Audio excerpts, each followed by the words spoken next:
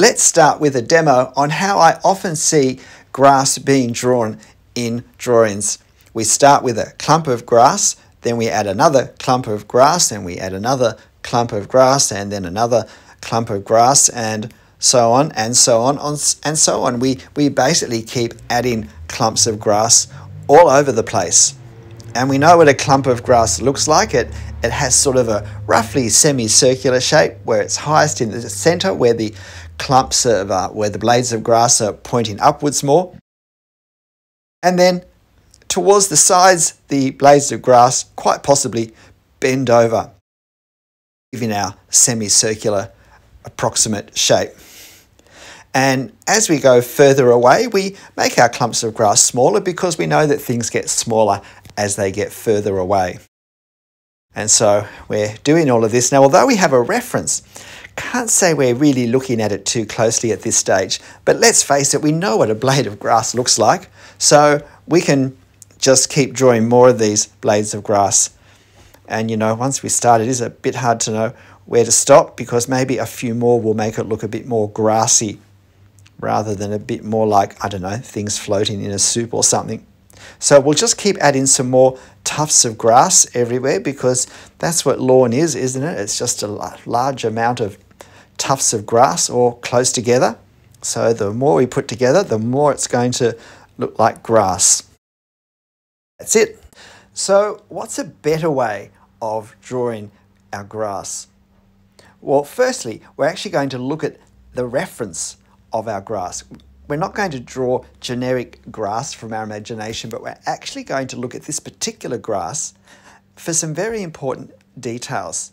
Firstly, the shape of the grass and how the different blades of this grass sit, because this is a cut lawn, so it's a bit different to tufts of grass. We're going to be looking at to see how the shadows fall between the various tufts of grass, and work out how in at least a few spots we can indicate these shadows more accurately.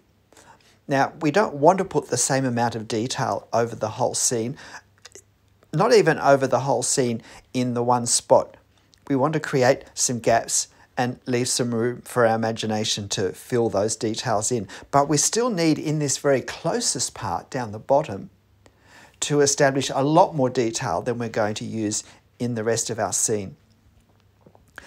As well as looking at the shape of the blades of grass, the directions, the ways that the blades of grass fall from this angle, the way they look from this angle in this closest part, where we're actually looking down on top of the blades of grass more, whereas further back, we're looking more side on at the blades of grass.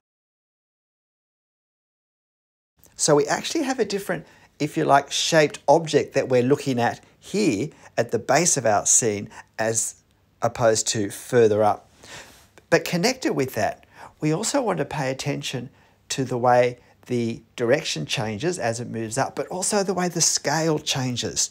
The blades of grass become smaller, obviously, the further back they go, but they actually become rapidly smaller. They rapidly become basically too small to draw. And getting that transition from blades of grass where we can actually, at least in parts of our drawing, indicate blades of grass, to where we really can't draw a blade of grass and have it sit correctly at the proper scale for this scene, we need to get that transition happening correctly. And what I often do is I'll put a bit of a mark of dots across my scene at some point where I want to make sure that basically all my transitions have happened by that point to that size. And so if you like, they're reference points so that I don't end up drawing too much detail too large, too far up my scene, because that's going to throw the whole sense of depth, the whole sense of this is a plane moving backwards at a certain angle. I need to have a consistency in my marks, getting smaller and disappearing and totally blending into each other. That's totally consistent with the sense of distance that I'm trying to create. And you can see now that I'm actually just doing the tiniest of marks.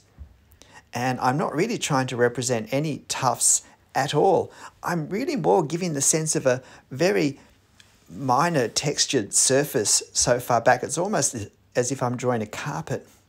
Now, silhouette edges are always important, and I want to therefore avoid drawing a straight smooth line across the back here. I do have the negative spacing of these shadows coming down onto the grass.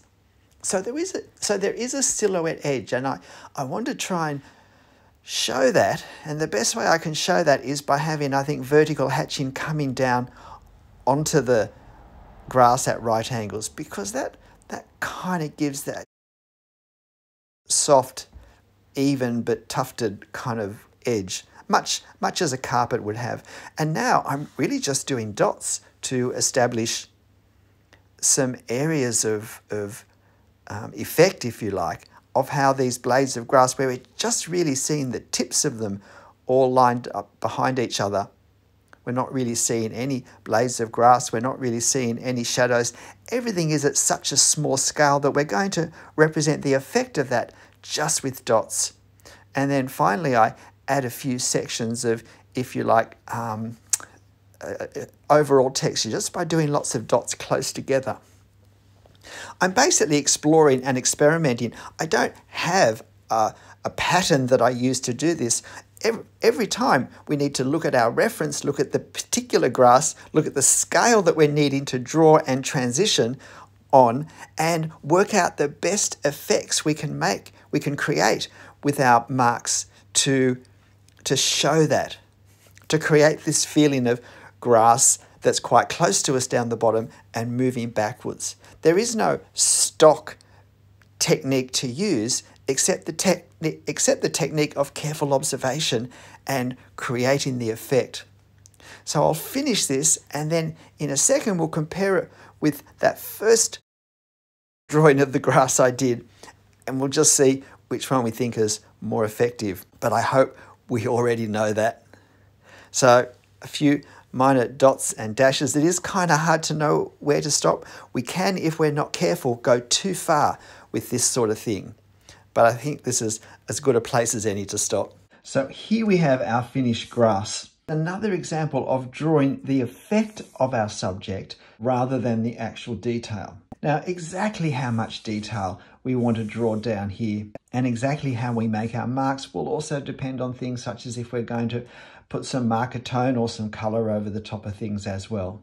But in terms of representing the actual shapes and the size of the shapes, the scale of the shapes and the effect of the shapes of the blades of grass, this is the sort of thing I'm thinking about doing when grass appears in my scene. But it really does depend on how prominent it is. It's clearly very prominent in this scene, and therefore there is more detail and a larger size than I imagine we'd be mostly using to draw for grass. But if we had an object that we were drawing here that we're looking at quite close up, then it could sit here, and this could well be a credible way to draw the grass around it. It's certainly more credible than going back to our little symbolic tufts of grass that look more like wallpaper or wrapping paper, some decorative graphic design element, than actual grass. And while I really did exaggerate this a bit to make my point, this sort of approach to drawing grass is so often at the core of drawings I see where grass has been a necessary element. We need to stop using symbols to represent objects and observe these objects more closely, work out what's the effect of all of this detail, and then how can I represent that effect. And grass gives a great example to do that. I'll post this drawing on my channel community page if you want to have a go drawing some grass. Can I recommend actually using a photo reference of grass and not just drawing grass from your imagination, because that's more likely to end up starting to look a bit like this. When we draw actual grass, then we're observing a lot more, and we're going to observe some things that we don't normally observe when we look at grass. Because let's face it, most of the time we don't look at grass all that closely. G'day, I'm Stephen Travers. Bit of an unusual subject, but I've been asked a number of times for a demo on drawing grass, so here it is. But whatever you're drawing and however you're drawing it, make sure you have fun. I'll see you next time. Bye.